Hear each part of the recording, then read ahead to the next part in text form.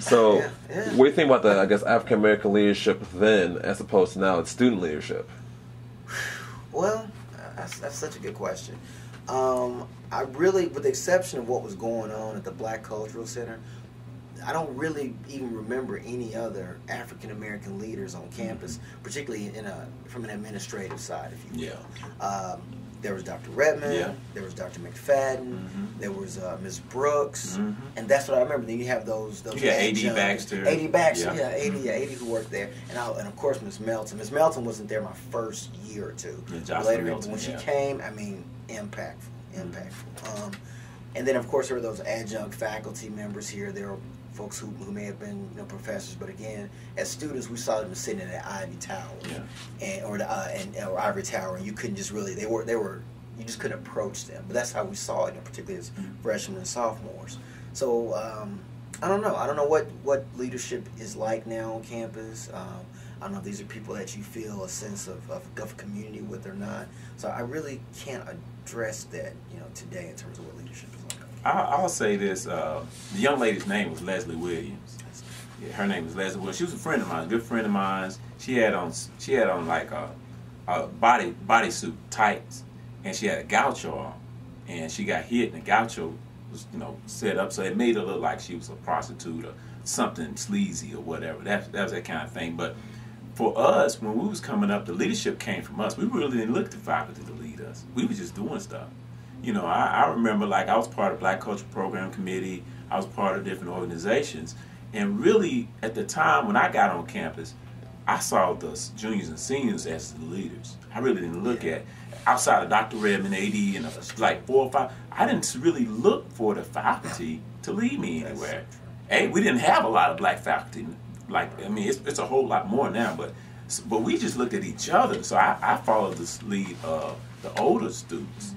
Whether it was my RA, Sproul Driver was my RA, and he was one of the first persons that made an impression. My RA made an impression, how he carried himself.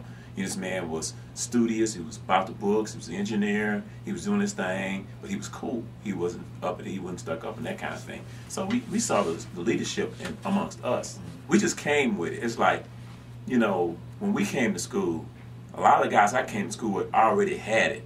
That y'all call it swagger, we call it confidence. Back in the day, we just had it.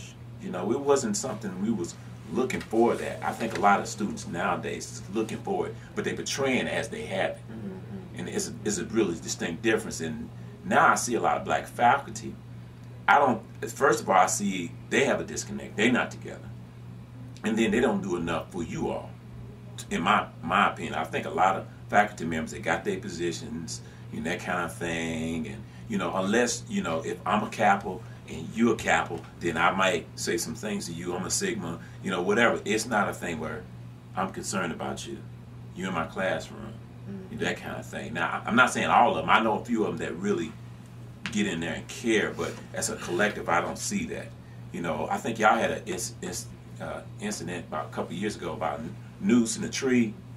And students got rowdy and stuff like that. People was upset. I don't know what happened as far as protests, but my whole thing of it is I don't want y'all to do what we did. I want y'all to do it better.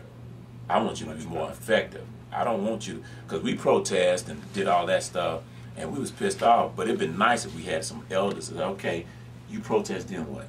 All right. What's your next step? Yeah, because you can't stop here. Once your emotions go, what's the next thing? Because somebody else is going to come behind him and say something or do something, disrespect you. We want to get it to where they don't disrespect people like that here anymore. So, So do you feel there's a simple apathy between the faculty and the students, or where do you believe the disconnect actually originates from? Wow, the disconnect.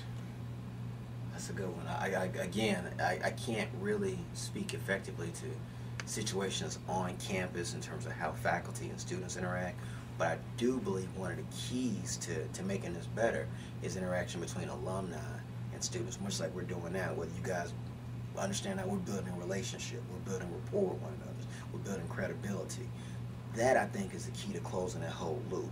Because you can be out there and not have, and I say out there in terms of being here on campus, trying to navigate the duties of being a student, being in organizations, and you still have to be a person. And at some point, you're going to graduate and you're going to be an alumni. what does that look like? Then what do? What do I owe to university? I like to tell people I was raised in Memphis, but I grew up in Knoxville because it's the experience that I had here on this campus that helped make me a man, helped formulate a lot of things that I believe in today, and I had to do that on my own. You know, something as simple as having to wake yourself up and iron your own clothes and wash your clothes, stuff you had somebody do for you in high school, but now you have to do that. But you still have to do other things. You have to, you know, manage your time, manage your money. So having people who've been there and done that, sort of like I was talking about with Reg. Reg's just saying stuff to us when we were freshmen. You know, being open to that, being open to having somebody who is currently working in production, who can talk to you periodically and talk about, well, you need to start getting your resume in shape to look like this, to do this. Someone who's been a photojournalist to talk about maybe you want to change your lens angle, and just being receptive of that information and of that advice, and not looking at it as something to destroy you, but something to build you up.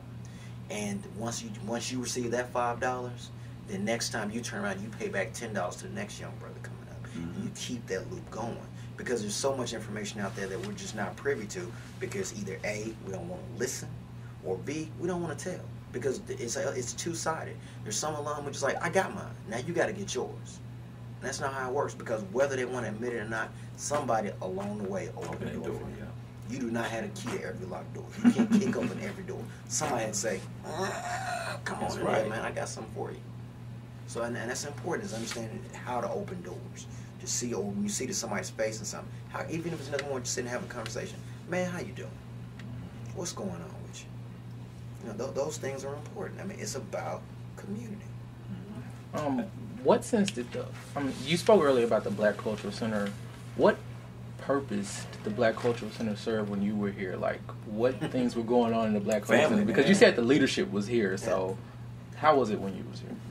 We just talked about it. You go ahead and say what you said. We said we was just talking about that. Well, I guess the first thing is just the way it looked, in my opinion.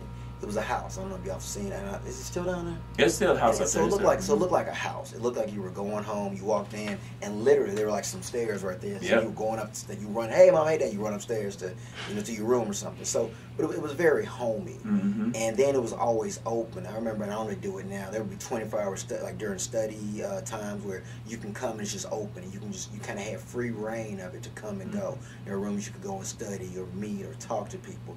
And it was the one place, I would say, well then there were two places that were just strictly for African Americans on campus. And it's going to be some people there who look like me, walk like me, talk like me, can relate to me, when I feel like I can't relate to anybody else in this big sea of orange and white. But I go and I sit there, somebody come in and say, hey, what's up, man? Y'all from Memphis, you know how we do it. So, you gonna say, what's up, man?